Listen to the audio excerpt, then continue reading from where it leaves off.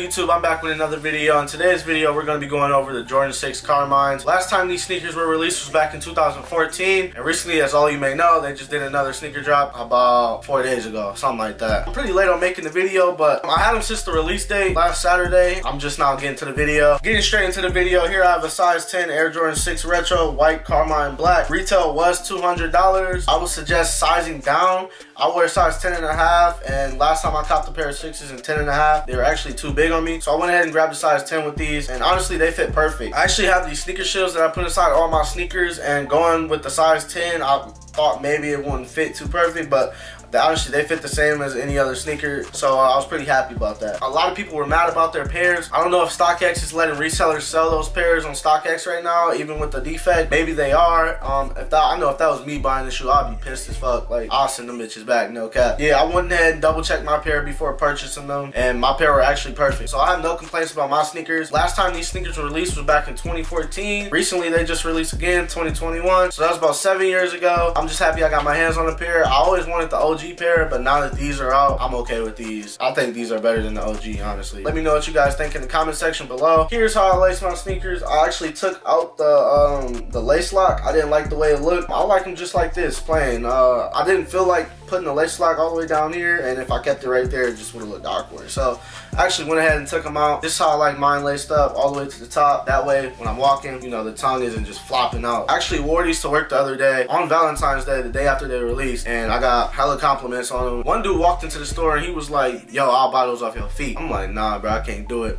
$250. I'm like, bro, no, like, I'm straight. $250 ain't nothing. Like, these are going for like $350 damn near on the street. Yeah, he just kept begging me this, so he walked out empty-handed. He was pissed, but that's on him. He should have entered the raffle. But going to the midsole, here you have just your regular midsole with the black, the white. Taking a look at the bottoms, here you have just your normal regular Carmines with the red Jumpman with the blue ice bottoms. Nothing too crazy going on with the bottom of the sneaker. Like I said, just a normal Jordan 6 bottom, pretty much. Going to the midsole, here you have just a normal midsole with the black and the white. Like I said earlier in the video, a lot of pairs were messed up right here. Going from there to the upper, you have just a normal Jordan 6 Carmine. The leather, I wouldn't say the leather is too crazy. Just squishing that right there, you can see it's not really doing much. It kind of feels cheap in my opinion. Is it worth $200? No, but I work at Champ, so I use my discount. I got them for about 150 bucks, so I'm not complaining. So they didn't use suede on this shoe. They actually used nubuck. Taking a look at that, there you go. The quality, I would say, is just, you know, normal nubuck quality. Nothing too crazy.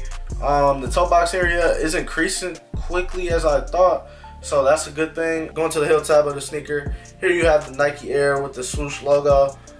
Nothing too crazy, just a normal Nike Air with the swoosh. Alright, so I just got rudely interrupted while making my YouTube video. This man, he said he wanted to get some camera time, so there you go, man. Say what you want to say.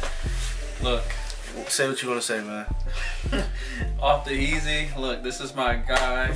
You know what I mean? Like, he's a good kid. You know, he just wants to make shoe videos for a living and be a shoe head, so I really think that's cool. Bro, shut up, bro. And if you haven't already, please like and subscribe this video. Hit that subscribe channel button. Grow for real. Immensely. Yes, It'll sir. take this kid to bigger and better heights. And that's all I would ever want for him as my son. No, I'm not your son. You can go now, actually. Yeah, you gotta go, bro. Yup. Peace.